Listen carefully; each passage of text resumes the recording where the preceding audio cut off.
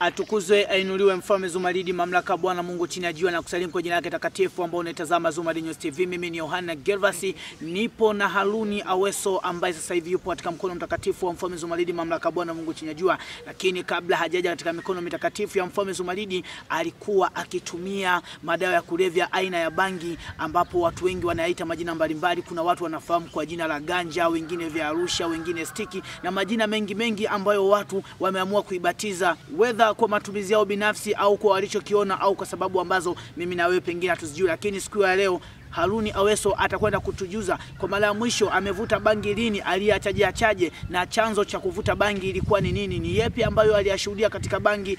Je, bangi ina faida au ina hasara, na mengineyo mengi ambayo Roho wa Mungu atatupa neema mimi na wewe kupata kuyajua. Hivyo endelea kuwa pamoja nasi mpaka pale tutakaposema bye bye.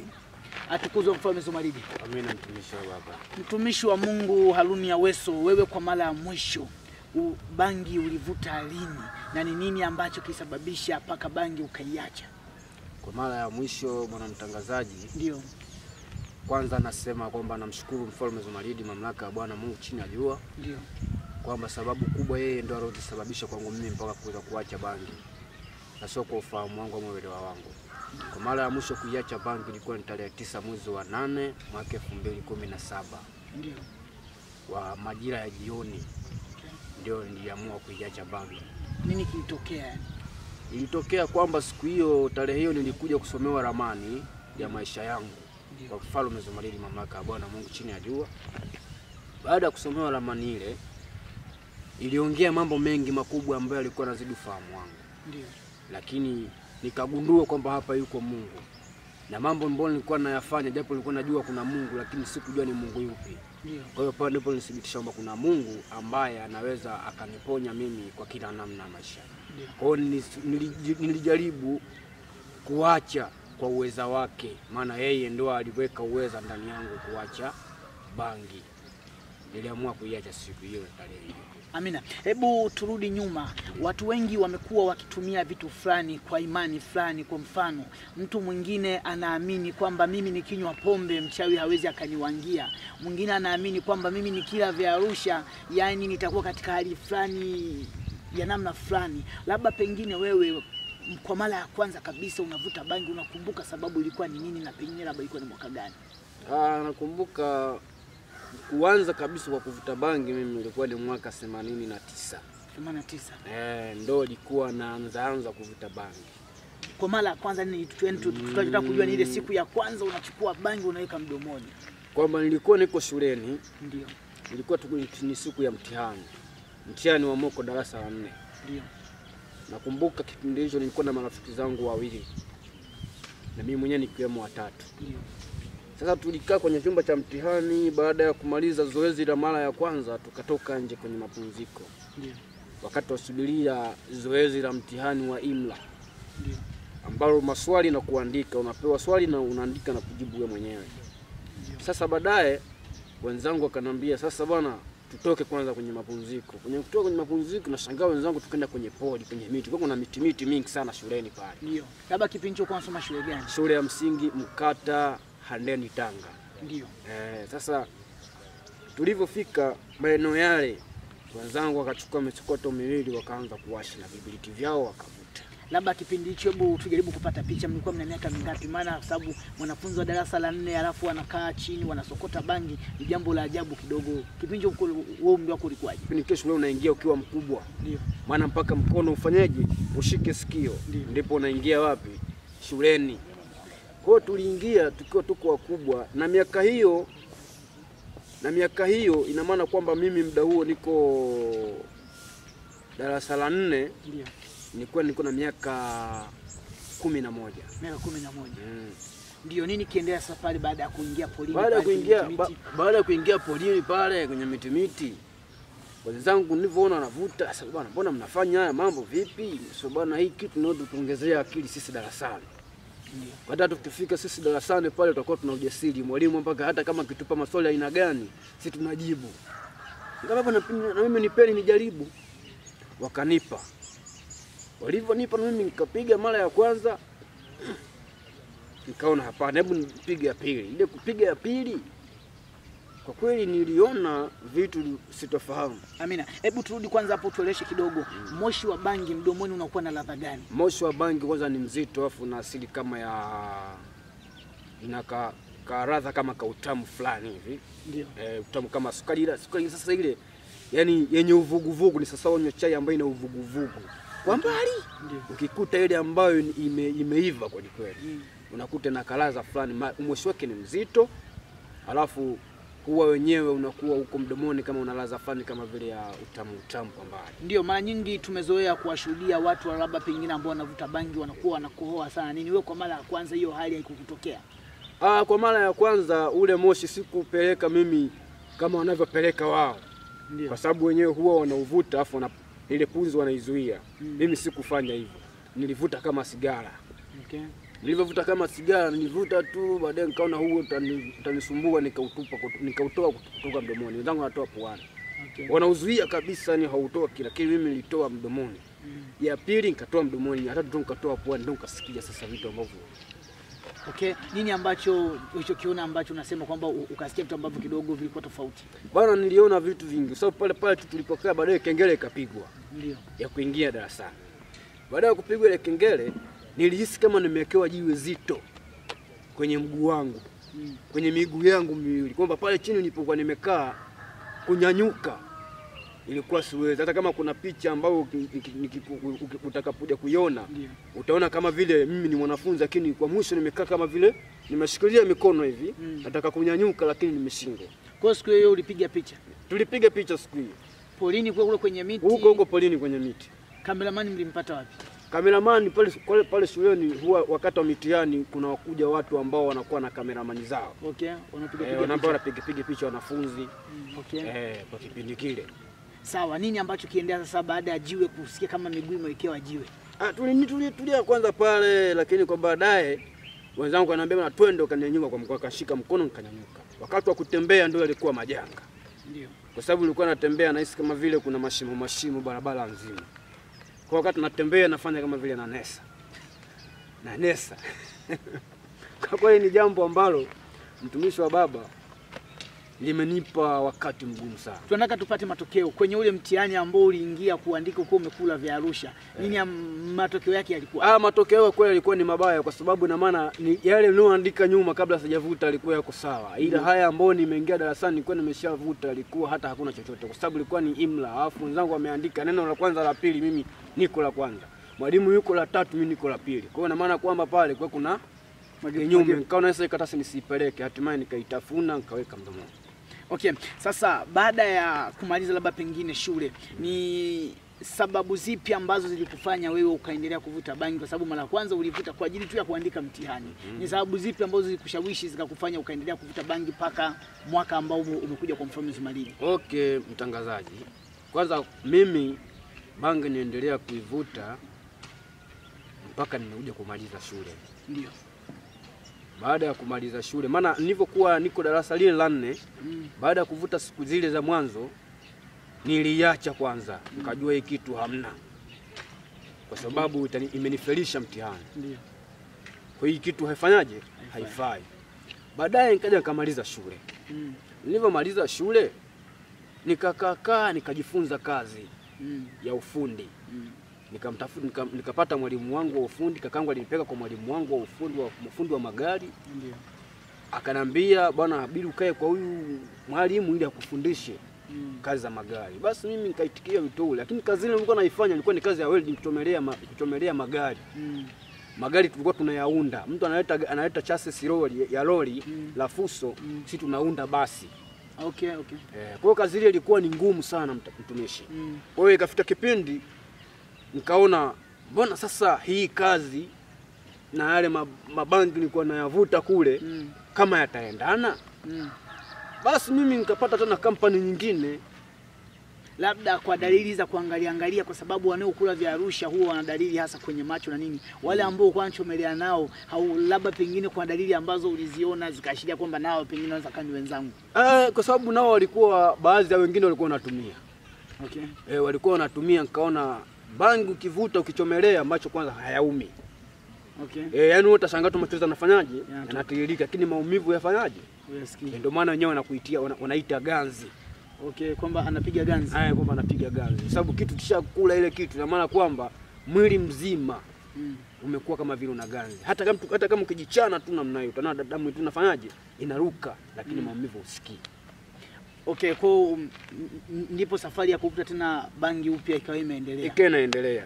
Watu wanakuwa na imani tofauti tofauti, wengine wanasema kwamba akivuta bangi anaweza akalima bila kuchoka asubuhi mpaka jioni. Vipi wewe ulivyokuwa ukitumia, ilikuwa inakuwa hivyo? Kwa kweli hizo ni imani, lakini kweli kusema ukweli bangi utakapokuwa umeivuta ukaania kwamba kweli leo nifanye kazi unafanya. Okay. Kwa sababu unachokifanya pale sio wewe kutumia akili zako za kibinadamu. Ina maana unatumia ufahamu wa bangi. Ufahamu wa bangi. Kwa hiyo ina maana maanisha kwamba ndani ya bangi kuna roho. Kuna roho. Tena chafu, kwa sababu ina maana roho ile inakufanya ufanye jambo ambalo kwa baadaye unakuwa unalijutia. Okay, mara nyingi tumezoea kwamba watu wengi wanaokula vya Arusha, wengi wanasema ganja na majina mengineo mengi, kwamba wanakuwa na tabia ambazo kidogo kwa jamii ya Kitanzania au jamii za kistaarabu hasa ambao wapo katika kuishi kwa kumtumainia Mungu aliyeziumba mbingu na nchi, inakuwa kama ni tabia mbaya hivi. Wewe kidogo tabia yako ilikuwaje? Bangi huwa ina tabia mbaya kwa sababu bangi utakapokuwa umeivuta kwanza inakuletea ujasiri. Ndio. Ujasiri wa kuweza kumdharau mtu yote. Yaani mtu mzima ambaye amekupita hata umri unaona kama vile ni mdogo wako.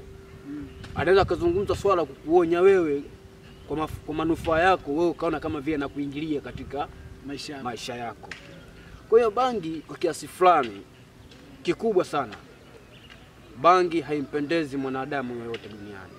Na ndio maana hata mtu anayevuta kwa mwenye akili timamu ambaye anayevuta bangi anajificha kwenye vichaka, chooni, kwenye mabanda ambayo mtu mwingine hataki amuone, kwa sababu ni kitu ambacho ni kinyume na wanadamu.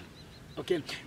Anyway, turudi sasa kwamba bangi ukaendelea kuivuta katika miaka hiyo yote, haikuwahi kukuletea, yani haikuwahi kukuletea matatizo yote yale, labda kukofishana na ndugu au kutengana na ndugu? Maana mara nyingi watu wengi ambao wanakuwa wanatumia hivyo vitu wanakuwa hawana mahusiano mazuri na watu ambao hawatumii. Kwanza mimi kipindi niko nyumbani, wakati huku naendelea kusoma, naona niko darasa la 7, baada ya kuvuta ile mara ya kwanza ile niko darasa la 4. Ilinipa kitu cha kama ninavyosema kwamba ilinipa kiburi. Mtaa mzima ule nilikuwa kwanza sielewani nao. Yaani ule mtaa nilikuwa ninaishi pale, mtaa mzima nilikuwa sielewani nao. Na nilikuwa na kundi langu. Kundi hilo mimi nilikuwa nafanya mambo mengi. Mara saa nyingine nakuwa na kama vile na timu, nakuwa kama vile katimu kucheza mpira. Saa nyingine naacha katimu wako, nafanya mambo mengine. Yaani nilikuwa na kampani. Kwa kampani ile ilifika kipindi kwamba mwenzangu akipigwa, nikija kuambiwa mimi lazima nikifika pale yule aliyompiga hata ndugu yangu au nani, namuuliza maswali mawili, akinijibu utumbo mimi nampiga yeye, akija babake anapiga, akija mamake anapiga. Ilifika kipindi nikachukiwa. Mtaa mzima wakawa wananichukia. Okay. Na jambo lingine ilifika kipindi kwamba nilikuwa na katabia ka udokozi. Hiyo yote ilikuwa ni bangi. Kwa sababu akili yangu ilikuwa siwezi, lakini kwa akili ya bangi ilikuwa naweza. Okay. Labda kipindi kile umevuta bangi kwa mara ya kwanza, pengine ndugu au wazazi wako, masijua kama una wazazi au hauna, hawakuwahi kukushtukia hata mara moja kwamba huyu mwanaetu sasa hivi labda pengine anavuta bangi kutokana na mabadiliko ambayo yalitokea ghafla? Kweli mtangazaji, bangi nilivuta, lakini asilimia kadhaa watu walikuwa hawafahamu. Walikuwa ni wachache ambao walikuwa wanafahamu, kwa sababu nilikuwa naenda nilikuwa na miondoko yangu ambayo sitaki kila ndugu yangu niwe naye karibu. Yaani wao mimi nilikuwa ni salamu. Lakini mahusiano mengine mimi na wao ilikuwa sina. Kwa sababu nilikuwa najipigia mahesabu kwamba mimi ni mimi, wao ni wao. Kwa hiyo msaada kwao ulikuwa si uhitaji sana. Kwa sababu ilikuwa ni msaada ambao sasa wa kuniambia maneno ambayo mengine labda angenivunja moyo. Yaani kama unaona wakikuonya watakuwa wanakuingilia. Wananiingilia katika sekta yangu. Kwa hiyo niliwaacha. Na nilikuja kuachana nao, wao wakiwa hawaelewi kilikuwa kinaendelea kwangu mimi ni nini. Okay, paka kufikia mwaka ambao umekuja kwa Mfalme Zumaridi ambao ni mwaka nadhani 2017 bila shaka. Walikuwa wameshatambua kwamba wewe unatumia bangi? Kwa kweli ni wachache sana. Naweza nikasema kwamba katika upande wa ndugu zangu walikuwa najua mimi navuta bangi, ilikuwa ni kakaangu peke yake. Okay. Labda kabla kuja kwa Mfalme Zumaridi na mdogo wangu ndio walikuwa natambua. Labda kabla kuja kwa Mfalme Zumaridi uliwahi kuchukua japo hatua kadhaa za kujaribu kuiacha? Kabla kuja kwa Mfalme Zumaridi, Kipindi cha nyuma nilikuwa na mtoto, niko Manyara. Ndio. Naishi na mke wangu. Ndio. Mke wangu alibahatika kupata mtoto wa kiume. Ndio. Nilikaa siku moja nikapiga tathmini nikasema kwamba bangi ninapoendelea kuivuta afu na mtoto mdogo huyu. Mwisho wa siku ataiga tabia yangu. Kwa maana katika ulimwengu wa wanadamu tunaishi sasa hivi, na maana mtoto wangu atakuja fanyaje? Atakuwa ni mvuta bangi. Atakuja wewe mvuta bangi. Nikajaribu kuacha, lakini kuacha kule niliacha kama miezi mitatu. Okay. Miezi mitatu ile ilinipa shida sana. Ilinipa shida kubwa sana mpaka ilifika kipindi nikasema kwamba hapana, nirudie kuvuta kwa sababu tayari kumeshajaa ndani ya damu zangu. Okay. Nikaendelea. Kaendelea na kuvuta. Kaendelea. Okay. Labda ndugu zako sasa hivi wamekwisha kutambua hasa huyo kaka yako na mdogo wako, kwa sababu mdogo wako yeye huwa tunamuona huku na mimi anajua kama bangi umeacha. Huyo mkubwa wako yeye anafahamu kama sasa hivi tabia hiyo umeacha. Mkubwa wangu yeye nilimueleza baada ya kuingia katika imani ya Mfalme Zumaridi, mamlaka ya Bwana Mungu. Nikamwambia kwamba bwana, huku kuna Mungu. Kama huku kuna Mungu na wewe unatakiwa imani hii uishike. Ndio. Kwa sababu mimi aliponitoa napajua. Ndio. Sijui wewe naye atakutoa wapi. Akaniuliza maswali, je, bangi umeacha? Kwa sababu anajua navuta. Nikamwambia kuanzia sasa nimeacha takataka zote ambazo hazimpi Mungu utukufu, nimeacha.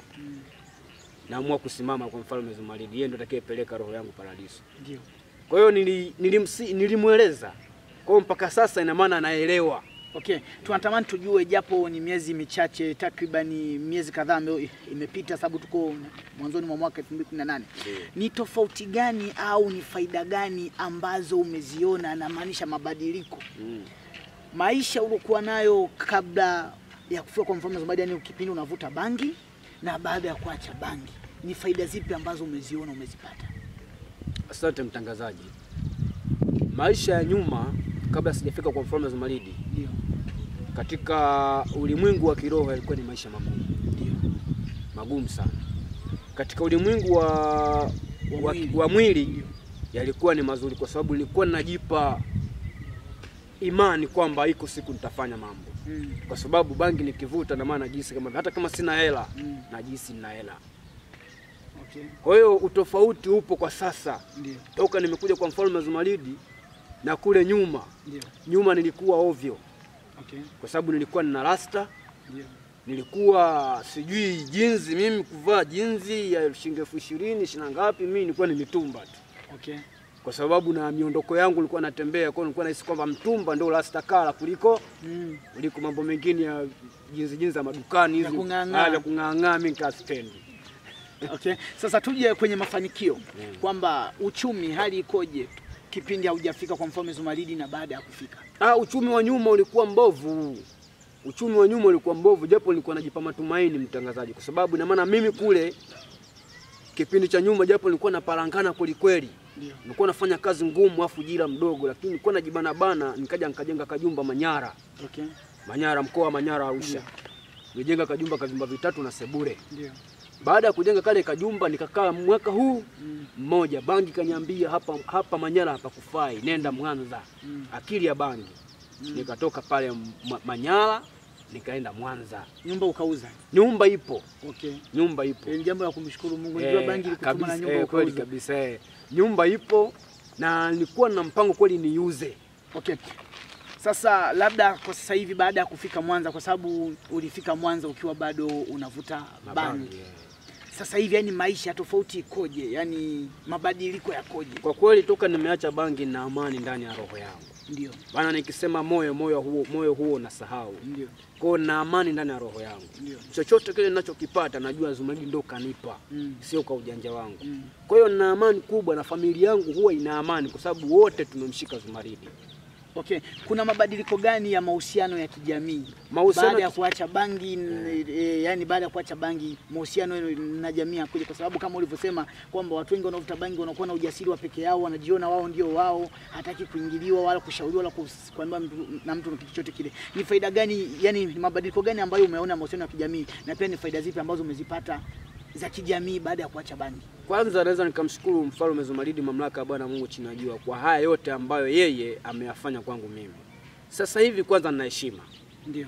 Nina heshima, naheshimika na watu wazima mpaka watoto wadogo. Ndio. Kwa sababu moja, kipindi mimi navuta bangi ilikuwa sitaki kampani ya watu wakubwa. Kampani yangu mimi ni vijana. Wavaa nguo milegezo, wasuka rasta, watembea kwa kunata. Yaani wale ambao wenye sauti za kulegea, za nini. Yaani bangi jinsi ilivyo huwa inamtawala mwanadamu kuanzia chini ya miguu mpaka kwenye macho. Ina maana kwamba mpaka kwenye nywele. Kwa hiyo ilifika kipindi nikaona kwamba sasa hivi kweli nimeboreka. Kwa sababu napata mawazo mbalimbali ya watu, na mimi ukiangalia katika ramani zangu nimeonekana mwinjilisti, nimeonekana mimi ni mfanyabiashara, nimeonekana mimi ni mzee wa kanisa. Kwa hiyo najitahidi kuwa karibu na watu. Kwa wale watu nao lazidi kuwa karibu na mimi. Nina upendo wa hali ya juu. Amina. Turudi nyumbani kwa sababu umetujuza una mke. Vipi mahusiano wewe na mke wako kabla kipindi unavuta bangi na wakati huu ambao bangi hautumii tena, kuna tofauti gani? Tofauti ipo. Mke wangu sasa hivi ana amani. Tofauti na zamani. Maana mimi kama ninapokuambia kwamba nilikuwa navuta bangi ya shilingi 6,000 kwa siku. Shilingi 6,000 kwa siku. Nyumbani naacha 2,000. Kwa ina maana kwa mwezi uko navuta bangi ya takribani kama 180,000. Ina maana bangi peke yake. Nyumbani naacha shilingi 2,000. Na nikitoka nyumbani nikienda katika kazi zangu, ile 2,000 nayoiacha ina maana jioni nikute chakula. Yaani asubuhi anywe chai hiyo pamoja na familia, mchana ale chakula na watoto wake, usiku mimi nikija nikute chakula. Ana watoto wangapi? Mke wangu niko naye na watoto 4. Watoto 4 unaacha shilingi 2,000. Lakini bangi unavuta 6,000. Na unaona hali ni kawaida. Na niko safi. Safi kabisa. Okay, kwa sasa hivi familia ina amani. Familia ina amani. Wewe ambao unaitazama Zumaridi News TV, huyu ni Haruni Aweso, mkazi wa Tanga wa kipindi lakini sasa hivi anaishi katika jiji la Mwanza, na amebahatika mwaka wa 2017 kufika katika hekalu takatifu la Mfalme Zumaridi na amefanikiwa kuiacha bangi. Ametueleza madhara ya bangi na faida hasi, yani faida zenye hasara za bangi, ambapo amesema mtu unakuwa unajiamini sana, unajiona wewe ndio wewe, hakuna mtu mwenye akili kama wewe, hautaki kushauriwa na wala hautaki hata mahusiano mazuri na jamii na mengineo mengi. Na ametujuza faida ambazo amezipata baada ya kuacha bangi. Familia yake wanaishi kwa amani, jamii ambayo inamzunguka wanashauriana vizuri, wale ambao wanatembea katika miondoko ambayo haieleweki sasa hivi wamekuwa tena si marafiki zake, japo akikutana nao hawezi akaacha kuwasalimia. Kwa hiyo ni faida ambayo ameipata baada ya kuacha bangi katika mikono ya Mfalme Zumaridi. Mtumishi wa Mungu Haruni Aweso, serikali ya Tanzania na serikali za nchi baadhi wao bangi hawataki kabisa iwe halali, japo kuwa kuna vitu kama pombe vinalevya, lakini venyewe vinaruhusiwa kuuzwa hadharani na kadhalika. Wewe kwa ujumla bangi unaizungumzia, yani kama endapo labda ikitokea yani kama tuashumu kwamba wewe umepata nafasi, labda Mheshimiwa Rais wa Jamhuri ya Muungano wa Tanzania John Joseph Pombe Magufuli amekuita umshauri, utoe ushauri kuhusiana na swala bangi, unaweza kuzungumza nini? Mimi kwanza nikasema kitu kimoja, namshukuru Mungu Mfalme Zumaridi, mamlaka Bwana Mungu tunajua kwa yote ambalo nitendea. Bangi sio nzuri. Ndio. Ninapozungumza kwamba bangi sio nzuri, kwanza haimpendezi hata Mungu. Ndio. Na ndio maana unaposikia kwamba serikali wameikataa bangi, ina maana serikali wamekopi maneno ya Mungu. Ndio. Kwa sababu ni kitu ambacho Mungu akikataa. Na Mungu anapokataa kitu, mwanadamu ukifosi, ina maana kwamba ni lazima uone umeenda katika mkono wa kushoto wa sheria. Umeona? Kwa hiyo Mungu kaikataa bangi. Na serikali akaikataa bangi. Kwa hiyo Mungu ni zaidi na serikali pia ni zaidi. Ndio. Kwa sababu wanakataza vitu ambavyo vina madhara, wanajua madhara ya hivyo vitu. Kwa kiasi fulani alichokikataa Mungu, mwanadamu kiache. Ina maana hakimpi utukufu Mungu. Nini ambacho unaweza ukawaambia pengine kwa muda huu tunavyozungumza, labda anayetutazama pengine anakufahamu au hata kufahamu ni mtumiaji? Wapo wanaotumia kwa siri, kwa kujificha pasipo kujulikana kwamba wanatumia, na wapo wale ambao wameshakata tamaa wanatumia paka barabarani. Nini ambacho unaweza ukawaambia? Ninachowashauri ni kitu kimoja. Kwanza wapige magoti chini. Ndio. Wanapokuwa wanapiga magoti chini, wamuombe Mungu wa Zumaridi. Wasiombe Mungu wa mtu yoyote. Kwa sababu na maana hata wanadamu pia wanajiita Mungu. Hilo ukiomba kwa jina la Zumaridi, na hapa kwa Mungu wangu wa Zumaridi, muda huo ukimpokea Zumaridi, bangi unaiacha. bangi naiacha. Nikushukuru sana wewe ambao unatazama Zumaridi News TV. Haruni Aweso amekwambia wewe pengine ambaye unatumia bangi vya Arusha, majani, stiki, ganzi na majina mengine mengi ambayo wewe pengine umeibatiza au umekuta ubatizo huo umefanywa na watu wengine, amekusihi piga goti, muombe Mungu kupitia jina la Mfalme Zumaridi, mamlaka Bwana Mungu chini ya jua, na bangi utaweza kuiacha hapo hapo kama jinsi alivyokuja kanisani mara moja tu na akaweza kuiacha bangi, na umeona kabisa tofauti. Hebu tazama picha hizi afu kisha uone tofauti ya anavyoonekana sasa na alivyokuwa nyakati hizo. Na licha ya muonekano tu, hata tabia na misimamo ambayo haina msingi ameiacha, lakini kikubwa ameishi katika utakatifu, katika kufuata misingi, sheria na kanuni za Mungu, lakini pia yupo kwa Mungu wa kweli na uhakika wa kuilisi mbingu. Mimi ni Yohana Gervasi, ubarikiwe sana. Nikipata nafasi kwa neema Mfalme Zumaridi, tutakwenda tuzungumze na mke wake atujuze heka na purukushani ambazo alikuwa anazipata, yakiwa ni mazala ya vya Arusha au kwa jina lingine bangi. Bye bye.